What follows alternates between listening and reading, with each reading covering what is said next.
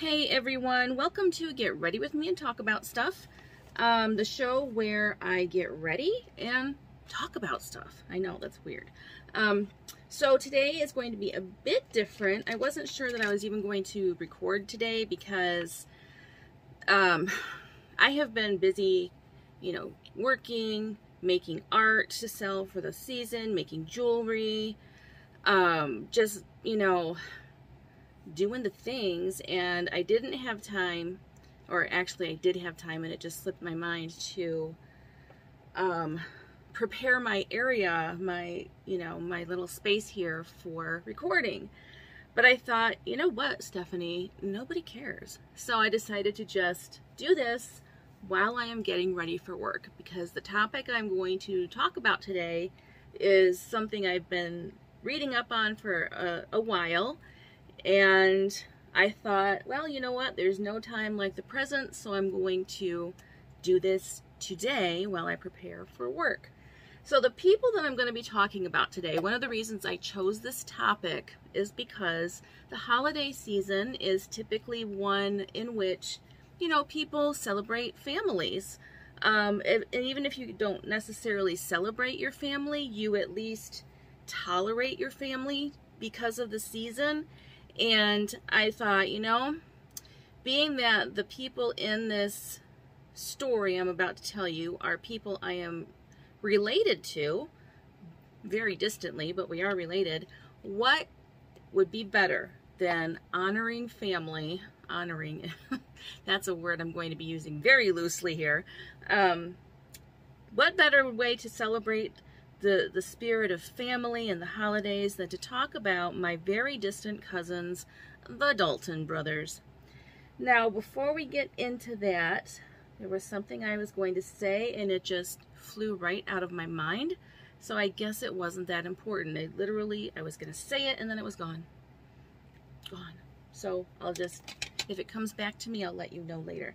So I'm going to do my best to keep this story as concise as possible, because as I was researching, I found a wealth of information on these people and on, the directions they took in their lives. And quite honestly, if I was going to make a video detailing every aspect of, their lives from the time they were children till the time they each met their fate, whatever that fate was, we'd be here all dang day. So I'm not going to do that. I'm going to summarize and hopefully still present you with an accurate picture.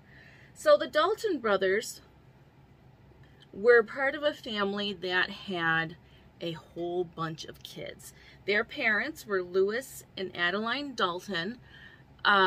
Lewis, at the time of meeting Adeline, and by the way, some of the accounts that I read of the family history and stuff were not necessarily conflicting, but some were more complete than others, and then I had to just kind of piece it together. So if I get anything wrong, definitely tell me nicely. But I'm certainly willing to own that sometimes the information I share on here may be incorrect, but I do my best. So anyway, Lewis and Adeline Dalton. Lewis was a saloon keeper in Kansas City, Missouri, when he met Adeline. And Adeline, she was the aunt of Cole and Jim Younger, who were part of the James Younger gang. And as the story progresses, you'll see why that little bit of information is, if nothing else, it's interesting. So at any rate, so Lewis and Adeline moved the Dalton family, and they had like 12 children. So, and this is important, in the family there were basically almost like two sets of kids. There were the older kids, and by the time this next event happens, a lot of the older kids, including the those that were part of the gang in the future, they had moved on with their lives. They were living independently, making their own decisions and so forth, still staying close to family as far as proximity, but they were on their own. And this is relevant because In 1886, the Dalton family, Lewis and Adeline and all of their children, there were like 12 of them or so, they moved to Kansas, and they moved near Coffeyville, Kansas. And what happened when they moved, so they moved into, you know, I guess we have these romantic notions and call it things like the Wild West or whatever the case might be, but they moved to this area that was very much new territory. You know, people were playing fast and loose with the laws and you know, standards for behavior and so forth, and that was what the children witnessed when they moved there.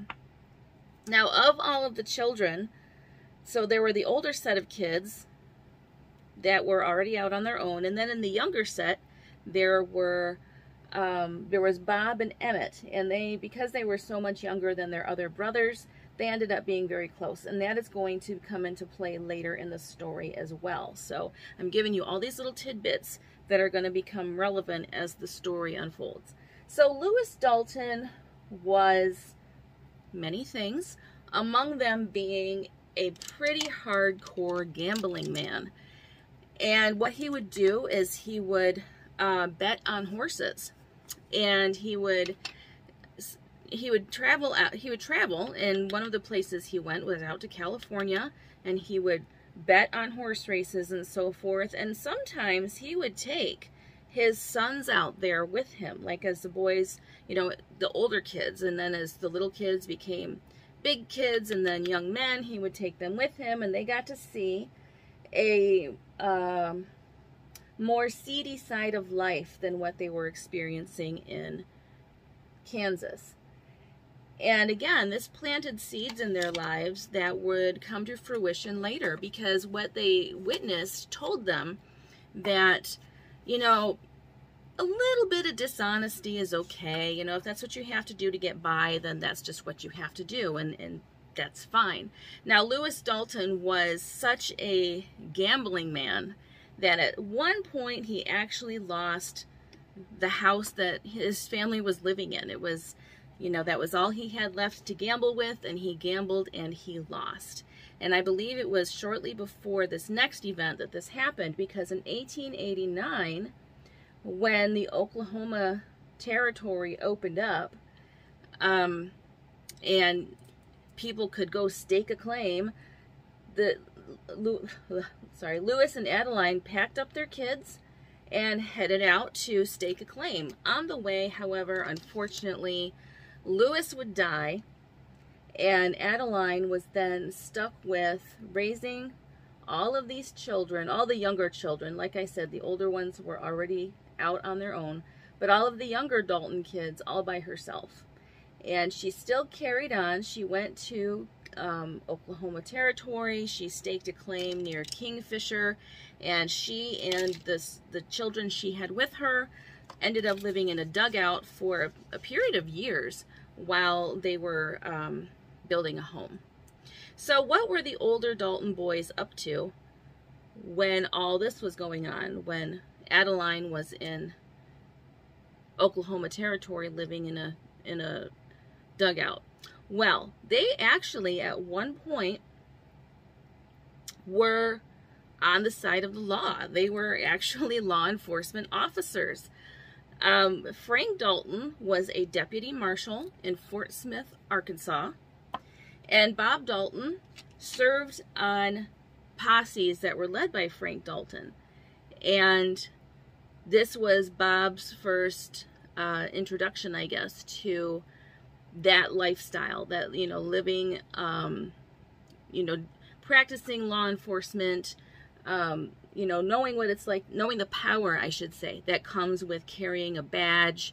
And he apparently really enjoyed it, and you'll understand in a few minutes. But so Frank Dalton was the U.S. Marshal in a U.S. Deputy Marshal, I should say, in Fort Smith, Arkansas, and took brother Bob on various missions with him, if you will.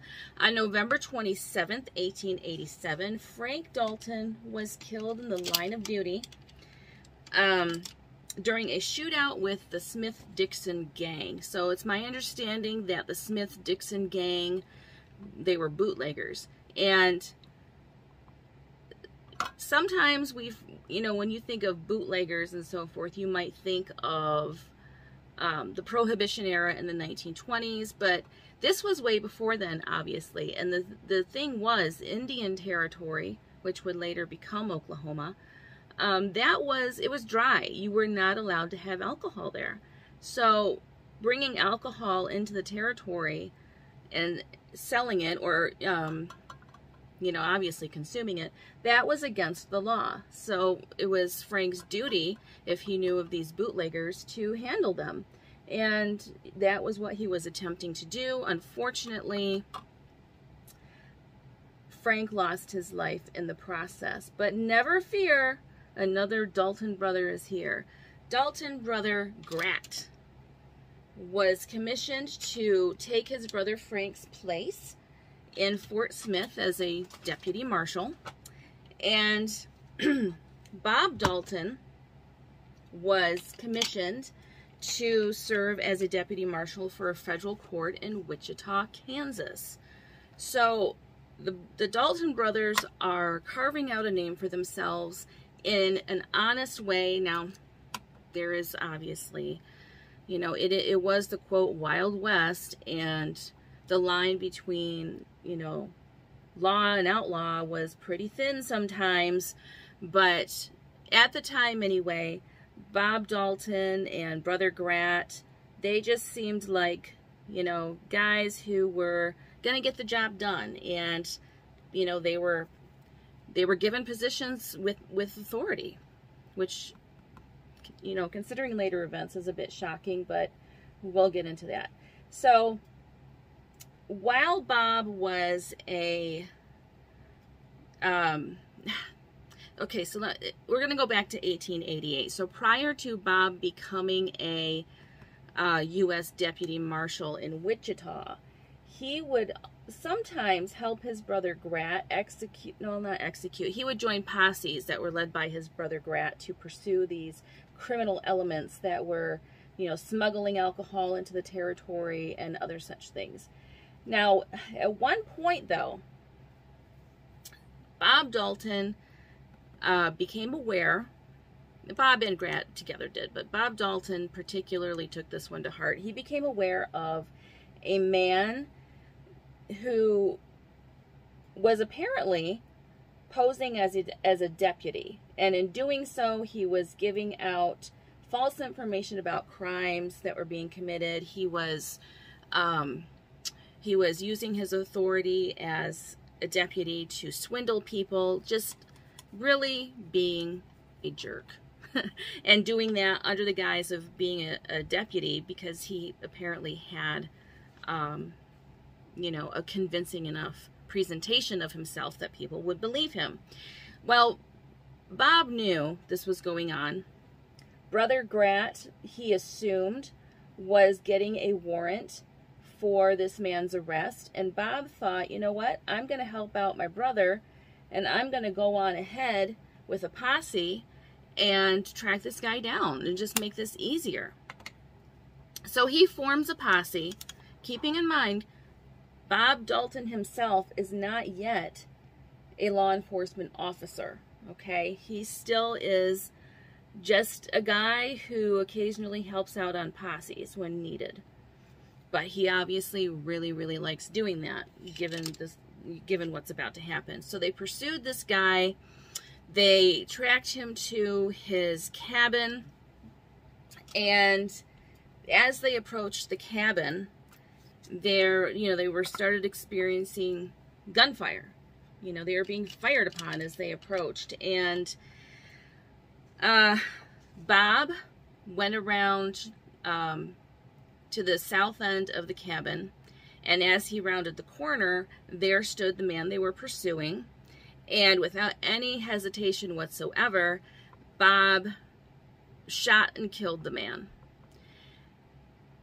being that Bob was not a law enforcement officer, and being that his brother was not there, there was no warrant, it was just Bob basically taking matters into his own hands, he was charged with murder. He and the whole posse were charged. And that happened in, I believe it was in March. Anyway, they ended up going to trial. I believe it was in November. And ultimately, the posse, Bob and the whole posse, they would be cleared. But the strain of the trial and his destroyed reputation and just everything that came with what happened after this incident at the man's cabin, it weighed on Bob very heavily. And he started drinking. Now remember, that is illegal in Indian Territory. You are not supposed to have alcohol. You are not supposed to be consuming alcohol in Indian Territory. So in doing that, Bob pretty much wiped out any chances that he was going to be hired as a U.S. Deputy Marshal to work alongside his brother Grat at Fort Smith. Now eventually both of the men would be working in Wichita, and Bob also, to make more money, he worked with the Osage Nation, and I believe it was in a law enforcement capacity. Because the thing with working for the U.S. Marshals was that you would get paid, but it would be, from what I understand, again, I could be wrong, it would be piecemeal. Like, instead of saying this is your salary that you can count on every month, it would be, you know, if you execute an arrest warrant, you get this amount of money. If you, you know, catch a bootlegger trying to smuggle alcohol into the territory, you get this amount of money. So it was very, not only was it piecemeal, but also it was very sporadic, because the U.S. Marshal's Office could not pay any of the deputies until they received the funds from the United States government. And those funds were traveling by train to Indian Territory, and it was only when that train arrived with the money and it was all accounted for that the marshal could then turn around and pay the deputies he'd hired. So, to make the time between paychecks from the U.S. Marshal a little bit more bearable, Bob took up a job with the Osage Nation practicing law enforcement. And what that meant is he would get a monthly salary instead of like every 4 months or 6 months or whatever the case. And that was something that they could count on, because even though they were, you know, so you had Brother Grat as a U.S. Deputy Marshal, you had Brother Bob as a U.S. Deputy Marshal, and then you also had Brother Emmett, because remember, wherever Bob goes, Emmett is sure to follow. Emmett would occasionally work on posses organized by his older brothers, but he also worked as a cowboy. So, but despite all of that, all three of them having a paycheck, money was tight. And, you know, they did end up having to purchase a lot of things on credit as they waited for their checks from the U.S. Marshal to, or their cash from the U.S. Marshal to come in. So it was difficult.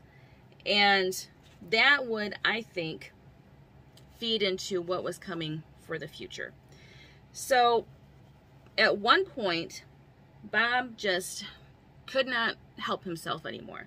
He went into the U.S. Marshal's office in, I believe this was in Wichita, and he complained that the pay was too low, and he didn't like having to wait months and months at a time to get paid for work that, you know, he was doing every day. Well, the U.S. Marshal did not appreciate that bit of insight whatsoever, and he ended up firing Bob right on the spot.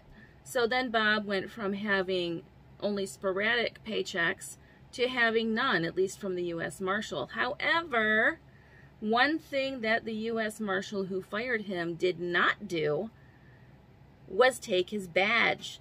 He didn't take his badge. He didn't take, they called it a commission. I don't know if it's like a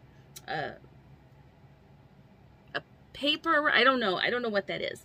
But he didn't take his badge or his commission. And that left Bob in the position of being able to carry out what could possibly be called, you know, like his, not really a heist, but definitely definitely some seriously dishonest behavior. Because what Bob ended up doing, first of all, he didn't tell his brothers that he had been fired. And they had no way of knowing that he had been fired because he still had his badge and he still had that commission, whatever that is. So Bob, keeping his badge, keeping his commission, keeping in mind he also worked for the Osage Nation, he would make sure to patrol the furthest parameters of the Osage Nation, because what he did not want is to have a run-in with the deputy who forgot to take his badge and then have a very public firing. He wanted to avoid that at all costs. And what he would end up doing was, as he's patrolling these outer reaches of the Osage Nation, he would come upon people traveling, you know, coming into the territory with suspicious looking vehicles. I don't know if they appeared heavy. I don't know. But what he would do is he would stop these wagons. He would find a stash of liquor or something, and instead of arresting them and taking them into the U.S. Marshal's office, he would find them and send them on their way. And I would imagine he also confiscated some, if not all, of their liquor, although I was thinking about that, and I don't know how he could have taken all of it without raising suspicions, because, you know, he was trying to lay low. So I would imagine that confiscating large stashes of liquor would have definitely interfered with that. So that was how he got some extra money. He used his badge to basically scare people into handing over various sums of money because they were caught with liquor. And Bob made, you know, I would imagine at least a decent wage for himself doing that. My eyes are going to look absolutely weird today, you guys, because I didn't start with any kind of plan. I'm just like throwing stuff on there and hoping it looks okay, and I'm not so sure it does. But anyway, so he never told his family he was fired, and would take their money, be on their way. Let's see, where are we going with this? Okay, so let's talk about Emmett for a minute, because his story, as all of this unfolds, is interesting. Now, as I said, Emmett and Bob, they were, for lack of a better or perhaps more humorous term, they were thick as thieves indeed, because they were so close in age. Their other brothers were much older, and Bob and Emmett, they just always had each other, and that didn't change as they grew into adults. So, you know, Emmett was more than happy to tag along with Bob wherever he went. And now the difference in this case is that rather than following his brother's footsteps into law enforcement, he primarily worked as a cowboy and would only occasionally join in on posses. And through his work as a cowboy, he would meet other men who would eventually become part of the Dalton Gang in the future. And some of these guys were already fleeing from legal matters in other states,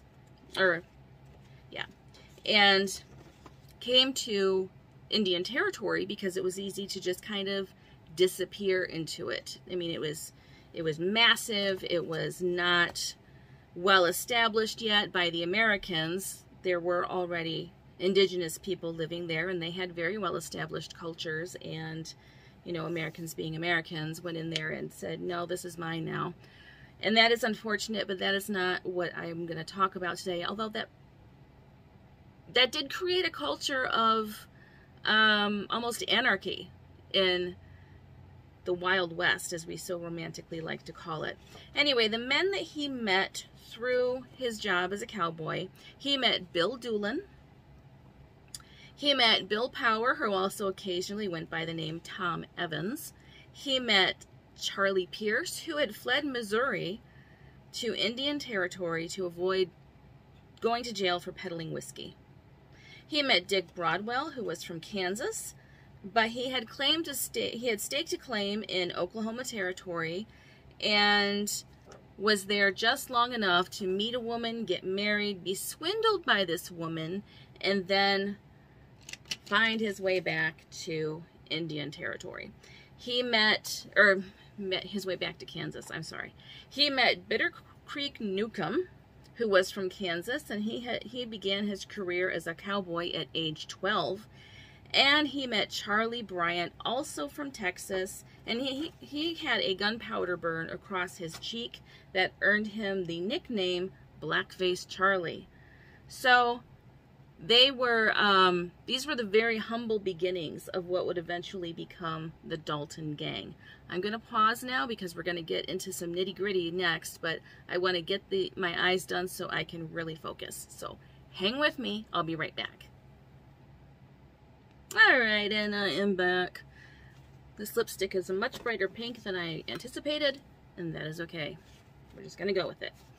So, as I mentioned, Bob and Emmett Dalton often worked together, insofar as Emmett ever did work in law enforcement. And they walked a very fine line between law and outlaw. And this would eventually kind of catch up with them. So on March 21st, 1890, they were charged with selling whiskey in the Osage Nation. It is my understanding that it was the chief himself who ended up turning them in.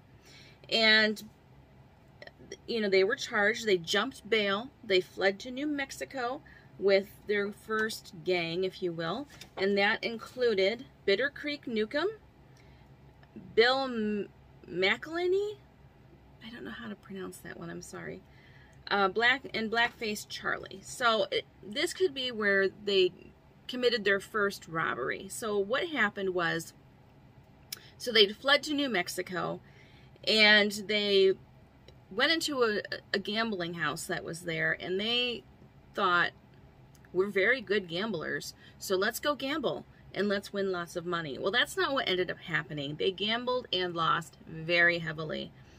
And when they lost, they insisted that the game was crooked. It had been rigged against them. And at gunpoint, you know, holding everyone at gunpoint, they ended up taking back all their losses and then some. And that was, like, I guess you could say that is the beginning officially of their career as criminals. So they ended up going to California. What they knew is they could not go back to where they had been. They went on to California to their brother Bill. And Bill was, he had a ranch out there, and he was a good law-abiding citizen at the time. And they thought, we're just going to go to Bill's, we're going to lay low, we'll work on his ranch, and we're going to be fine. It'll be fine. We'll just go hang out with our brother. Meanwhile, Grat had been charged with stealing horses, and he ended up being released for lack of evidence, but he was fired from his position with the U.S. Marshal's Office for conduct unbecoming of an officer. One of the accounts that I read said that at this point, Grat went to his mother's house, stayed there for a bit, and she actually asked him if he would look out for his younger brothers because she was worried about the trajectory of their lives at that point, worried they were going to become like their cousins, who, if you remember, were from a gang, the Smith Younger gang, I believe it was. She didn't want that for her sons, so allegedly, she asked Grat if he would look out for his younger brothers, and he said, of course I will, Mom. And he went out to California, also taking up residence at Bill's ranch. Now, Bill Dalton is an interesting character. He was married and he was living a respectable life before his brothers came along. You know, he was respected in his community. He was involved in politics in his community. He was a member of the Populist Party. And the main emphasis of the Populist Party was these land disputes that they had with Southern Pacific Railroad. And being in a land dispute with the railroad and engaging in politics that attempted to hold the railroad accountable for anything that it had done was somewhat of a losing battle, because the Southern Pacific Railroad obviously had a lot of money to fund a political machine, and it really didn't matter what you said or did to them. You were not going to win, because I guarantee you didn't have the funding needed to fight that battle. So it was a very bitter battle, and, you know, Bill was right in the thick of it. He referred to the Southern Pacific, or the South Pacific Railroad, as the South Pacific robber barons. I mean, there were no pleasant sentiments held for the railroad by people who were being victimized by it. It was said, too, that Bill believed he could keep his younger brothers out of trouble if he just kept them busy on the ranch, kept them working, and, you know, he would just keep them out of trouble. And when there was a point where, when it became apparent that they weren't really working out very well at his ranch, he made contact with another rancher who needed assistance, and, you know, he told his brothers, I've arranged for you to go live at that ranch where you can work and, you know, build a life for yourself.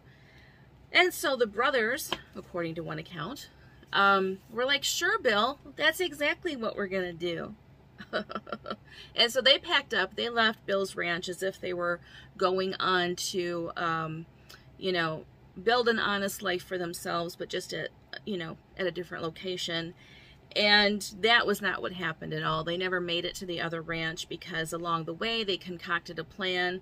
And this, at this point, was Bob, Emmett, and Grat. They had come up with a plan to begin their life of criminality. And because they concluded, you know, Bill thought, you know, work hard, build an honest life for yourself, you'll be fine. And they were like, I kind of think we would do better as outlaws, but thanks, Brother Bill. So on February 6th, 1891, Bill, yes, Bill, and I'm going to get to that in a second. So, and this is where the different stories about the Daltons can kind of muddy the waters, because did Bob, Emmett, and Grat leave Bill's ranch with the intention of becoming, you know, career criminals, or did they get Bill roped into their schemes first? And I don't know. I asked my mom if there was any family lore shared about the Daltons, and there never was. I would imagine that, you know, sitting around talking about how our ancestors were robbers and murderers was probably not the thing that people wanted to do. So I know I just said that they left Bill's ranch, and, you know, Bill sent them on their way to go build honest lives for themselves. I don't know if that actually happened, but what we do know for sure is that Bill would ultimately participate with his brothers in illegal acts. So on their first train robbery for Bill, Bob, Grat, and Emmett happened on February 6th, 1891 in Alila, California. I believe that is how it's pronounced. So Bill himself did not actually at that time participate in any of the actual theft. But what he did was he kept passengers from interfering with the, you know, with what was going on with his brothers by firing shots over their heads, basically letting them know, I'm here, I'm armed, I will take you out if I have to. Meanwhile, Bob, Grat, and Emmett went and found the engineer, George Radcliffe, to take them to the express car, which was where all the cash was held and everything. And, you know, they held him at gunpoint, told him, show us where the car is, etc. Now, the armed guard in the cash car saw the men approaching, and he immediately doused all the lights in the car, locked the door, laid low. The Dalton brothers, being the geniuses that they were, decided it would be a good idea, seeing that the door was locked and the lights were out, didn't know if anybody was in there or not. They fired into the car through the windows, and the armed guard fired back. And it was a very, very clumsily handled shootout. One thing the Daltons did, which is, I guess, smart, they didn't both engage in a gunfight at once. That way, when one of them was empty, the other one could take over, so there was never a time where they didn't have ammunition at the ready. Nevertheless, they didn't achieve their goal. They did do something else, though. So while this gunfight was going on, the engineer that they'd had at gunpoint, he attempted to flee. Emmett shot at him, and the engineer fell dead. And they, the guys realized they're not going to be able to get into this car. This armed guard, if he's even still alive in there, he is not going to open the door for us. They ended up leaving with nothing, empty-handed. And they went and terrorized people and killed someone for no reason. There has been, I did read again another account that said that the engineer was not actually killed by one of the Dalton brothers, that he was killed by a bullet that had ricocheted. And it was actually the bullet came from the armed guard's gun. I don't have any verification of that whatsoever. I think it's, looking at, all things being equal, I think it's more likely that it was Emmett's gun that killed him. But what do I know? So anyway, the robbery attempt failed. They rode away, unsuccessful, and we're like, well, dang, that didn't work out. So they were still going to have to, there were still going to be consequences, though. So Bob and Emmett left California, went back to Kansas, whereas Grat and Bill were arrested. So back in Kansas, in May of 1891, Bob and Emmett reconnected with all their buddies from back there, all of these good, wholesome people they knew, and they decided they were going to try to pull off yet another bank robbery because it had worked out so well the first time. So they pulled off a heist, and that one was worth $1,745 in the, back then, which would be worth, I don't even know, like a gajillion dollars today. I'm not sure. But in California, remember, Bill and Grat were both arrested. Grat was found guilty of train robbery, and he was sentenced to 20 years in prison for what he had done. Bill Dalton was acquitted. And I was wondering why, because they were both charged with the same thing. Why Grat was found guilty, Bill was not. I suspect that, even back then, word gets around about people, and Grat had by that time built a reputation for himself as being, not the best person, definitely not a man of good character, and he, I'm sure by that time people were starting to whisper about the fact that he'd lost his job due to poor conduct and so forth. Maybe that came into play, I don't know. So the next heist that would be carried out by the Dalton Gang would be carried out by Bob, Emmett, Bitter Creek Newcomb, Bill Power, Dick Broadwell, Charlie Pierce, and Bill Doolin. On September 21st, 1891, they boarded a train and stole $2,500 in cash, and I think they also hustled the passengers for jewelry and whatever they could hand over. While this was going on, Grat escaped when he was, being transferred. He escaped. And legend has it he jumped off a moving train and was like, I'm out, and he ran back to Kansas. And he reconnected with Bob and Emmett and the rest of the gang. So the Dalton Gang in the winter of 1891, they laid low, You know, things were quiet, and probably much to the relief of train passengers and engineers everywhere, winter of 1891 was pretty uneventful. But then June 1892 came around, and they were like, okay, it's time to get back at it. We've got big things to do. So their first robbery of 1892 was abysmal. So they did their usual thing. They boarded the train. They, you know, hassled the passengers to hand over money, jewelry, whatever they had. And they got into the express car, and they took the safe that was in there and like threw it out the window, jumped off the train, and dashed off into the horizon. Their take on that one was only $50. There was only $50 in the safe. They didn't get much from the passengers. But what also happened was that they showed that their instincts as criminals was being sharpened, because prior to robbing that train, there had been another train that approached. And this train, so this happened after nightfall apparently. So this train, as it was approaching, it had its lights off. It was just very eerie. And the gang was like, nope, we're not messing with that one. They fell back into the shadows because they had been preparing to, you know, approach the train. They fell back into the shadows.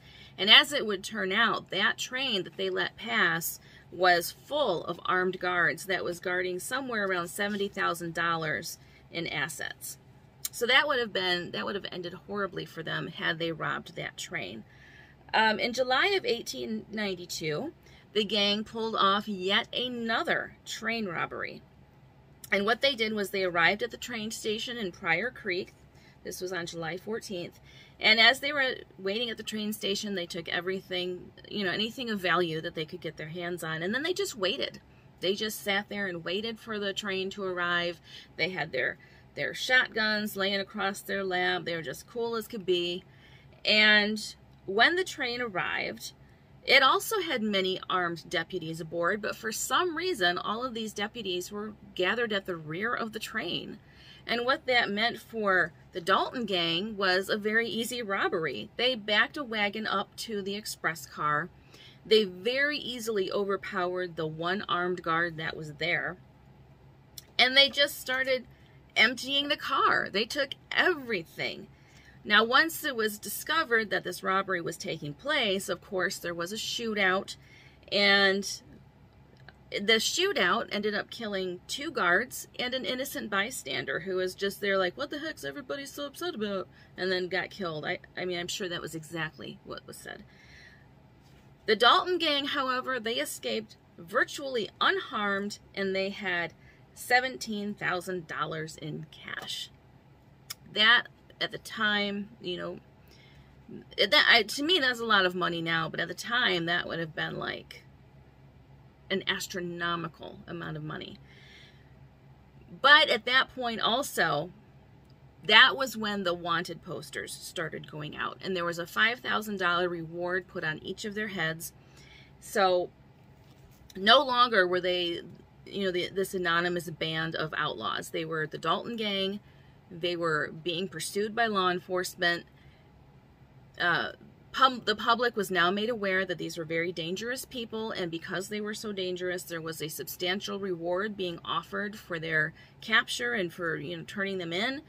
And that was when the Dalton gang decided they needed to lay low for a little bit, and they ended up going their separate ways for a short time, a very short time, because they just could not shake that itch to go commit more robberies.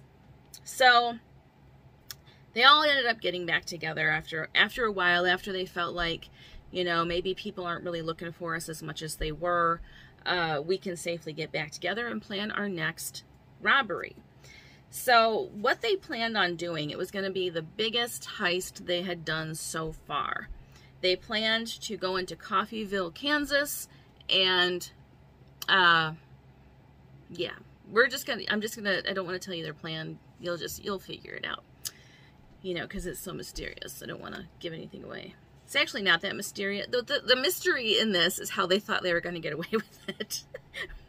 So on October 4th, 1892, the men, after, you know, planning this brilliant job they were going to pull off, they set out for Coffeyville, Kansas, and that night they made camp at a farm that was about 4 miles west of Coffeyville, and they prepared for the next day. Now, early on the morning of October 5th, the men entered into Coffeyville, which was already up and bustling with activity at 9 in the morning, and they rode into an alley, and that was where they dismounted their horses, and they adjusted their fake beards. That was their disguise. They had put on fake beards, and they started walking toward the town square, and they did it with 3 of the men in the front and then 2 men standing behind them, and that was how they entered into the square. Now, despite these brilliant disguises that they had put on their faces, as soon as they stepped into the light, somebody recognized them, like, immediately. Alec McKenna recognized one of the Dalton brothers, and he was watching them, and he watched them walk into the bank, and as soon as he could see that there was a gun aimed at the cashier, he shouted, "The bank is being robbed."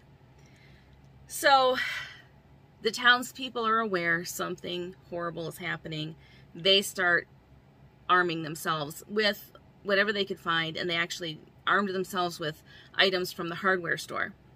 So while that's all happening outside, so Grat, Dick Broadwell, and Bill Power, they entered the C.M. Condon and Company Bank, and they immediately took one of the owners, a bookkeeper, and a cashier hostage and demanded that they open the safe and give them the money. Now, this cashier, whose name I neglected to write down, my deepest apologies, he was thinking very quickly, and he said, you know what? The lock for that safe is a time lock, and it's going to be impossible to get it open until the time lock, until it's time to, which is in about 10 minutes. Now, Bill, Grat, Dick, and Grat, Dick, and Bill, they bought it. They were like, oh, well, okay, we can wait 10 more minutes, I guess.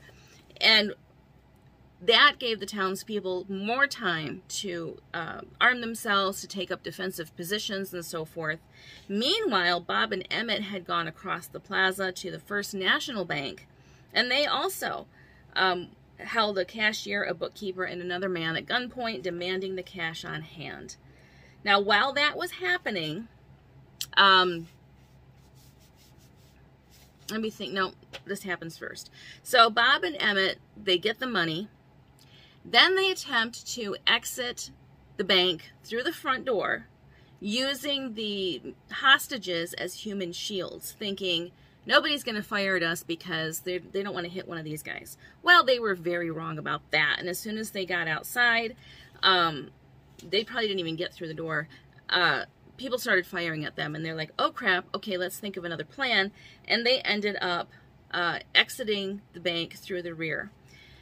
Meanwhile, across the street at the first bank at the bank with Grat and Bill and Dick, while they were waiting for the time lock to release, bullets started coming in through the windows of the bank. And they were like, oh man, how did that happen? And they also exited the building, and all 3 of the men were shot. They were hit by these bullets when they came out of the building. So at this point, you've got Grat, Bill, and Dick running out of the Condon Company Bank. You've got Bob and Emmett running out of the First National Bank. They're all heading toward the alley where their horses are. And as they get into the alley, they're being followed, of course, and Bob and Emmett stop just long enough to turn around and shoot to death two armed civilians who had followed them into the alley to try to retrieve what was stolen and, of course, hold them accountable for this thing they just did. So they were like, no, we're not doing that. We're just going to kill these guys. So they killed them, and Grat ended up taking cover behind an oil tank and fired at the men who had followed him, and he ended up killing U.S. Marshal Conley. Now, Bob Dalton, in this gunfire that broke out, he was shot, and he ended up falling down into a sitting position, and he clumsily is firing back. Boom, boom, boom, boom. It was just like that. Boom, boom, boom, boom. And then he slumped over dead. Grat Dalton, already injured, was very clumsy in his firing, also doing this, you know. And somebody, again, I forgot to write down the name. Sorry. They stood over him and just shot him in the neck and just ended it right there. Grat was done for. Bill Power, he was killed about 10 feet from Grat Dalton. Dick Broadwell did manage to get to his horse, and he mounted his horse and he rode about half a mile before falling out of his saddle and dying in the middle of the road. So, where is Emmett? Well, Emmett, he was carrying the money bag from First National, and while he was mounting his horse, he was shot and injured in his right arm, his left hip, and his groin. Still, he managed to get on the horse. He rode back to the alley, or he rode toward Bob to try to retrieve Bob. And as he was reaching down to pull his brother up, a man named Casey Seaman unloaded both barrels of his shotgun into Emmett Dalton's back. Emmett fell from his horse, and with the one, probably the only uninjured part of his body he had, he held up his hand in surrender. At that point, he was taken to the office of a Dr. Wells, who did not predict that Emmett was going to even last till nightfall. He had 20 bullets in his body, and the doctor said he's going to be dead by nightfall, but Emmett survived. So the whole gunfight lasted less than 15 minutes. It left 8 men dead and 3 wounded. The 4 men who died, in addition to the outlaws, they were Marshal Charles Connolly, Lucius Baldwin, George Cubine, and Charles Brown. So Emmett would end up standing trial, and he was sentenced to life in prison for what he had done. However, I think there was the perception that Emmett was only there because of his brother Bob, because after his sentencing, there were people he had worked with, who spoke up on his behalf and just said, he's not beyond redemption. He got involved in a lot of this stuff because of his brother Bob, but Emmett, he is not a lost cause. So, in 1907, Emmett was fully pardoned, and he went on to live a full life. In 1908, he married his wife, Julia, and 2 years later, they moved to California, where Emmett worked as a building contractor. And then he also co-authored the book, When the Daltons Rode, with newspaperman Jack Youngmeyer, and that book was published in 1931. After the publishing of the book, Emmett and Julia, they went back to Coffeyville, Kansas, and they received a celebrity's welcome. Whatever took place in those streets so many years ago, apparently most of the people in Coffeyville did not hold Emmett criminally responsible for them, and had the impression that the people who were really there, or the people who were there who were the real culprits, died that day. So Emmett was given a tremendous amount of grace for his role in the robbery in Coffeyville. So Emmett died in his Long Beach, California home on July 13th, 1937, and he was 66 years old. In 1940, when The Daltons Road was made into a movie, and Julia Dalton served as a technical advisor, and she also attended the premiere of the movie, which took place in Coffeyville.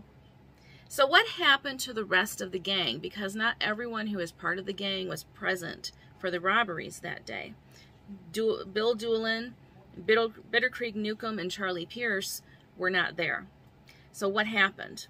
Well, the members who survived continue down the path of a life of crime is what happened. So Bill Doolin was actually rumored to have been at the Coffeyville robberies, holding the horses in the alley. And it is rumored that he is the only person who was there that day who actually ended up surviving. And he fled the scene and went on to live his life of crime and corruption. Now, Bill Dalton, once upon a time, he was a law-abiding citizen. He was one of the good guys, not so much anymore. He rejoined the remaining members of the Dalton Gang, and they formed a new gang that terrorized the region for years, and it was called the Dalton Gang. And what happened to them? Well, Bitter Creek Newcomb and Charlie Pierce were turned in for the $5,000 reward on each of their heads, and they were shot by U.S. deputy marshals. Blackface Charlie Bryant was arrested in 1891 during a transfer. He was arrested in 1891, so obviously this even predates the Coffeyville robberies. During a transfer, because where he was arrested there was no prison, so he was going to have to be transferred to a larger city where they did have a prison. And the arresting officer, Deputy Short, rode with him for this transfer. Somehow, Bryant got hold of a gun. He fired at Deputy Short, who returned fire. And, you know, when all the smoke cleared and people could piece together what happened, it turned out that Deputy Short and Charlie Bryant were killed by each other's bullets. Bill Dalton was killed on June 8th, 1894 by a posse in Anadarko, I think that's the name, Oklahoma. He was killed by a posse anyway. And finally, Bill Doolin was killed on August 25th, 1896 in a standoff with a posse led by a man named Heck Thomas, who pursued him after Doolin had escaped jail in January of 1896. So he was on the run for a good 7 months before he was captured, which is kind of outstanding, really. But I guess you'd also have to have a lot of people in your life who are willing to lie for you to make that possible. And I guess when you surround yourself with a criminal element, of course you're going to find a lot of people willing to lie for you, unless it's more beneficial to tell the truth so they can save themselves. Years ago, I was a teenager, and I had always wanted to see one of Laura Ingalls Wilder's homesteads. So we went, my mom and dad and my sister and I, we went to Missouri, or Missouri, if you will, and we saw her homestead there. And my mom reconnected with some of her relatives, and, you know, in the course of conversation, she told them that she was starting to put together the family tree. And her relatives said to her, "Leave the family tree alone. It's rotten at the roots." Having done the reading that I've done so far, I'd like to actually read some books, not just articles, but having done the reading I've done so far on the Daltons and the life they led and how that came to be, yeah, I would have to, you know, at least to an extent, agree with my relative there. Also, what was I going to say? So I was thinking about, you know, how do they fall into this life of crime? And I was thinking, you know, given the circumstances they were in, you know, it was a hard scrabble life to live out in the, you know, to live in the Wild West. I mean, you really had to know how to take care of yourself if you were going to do it.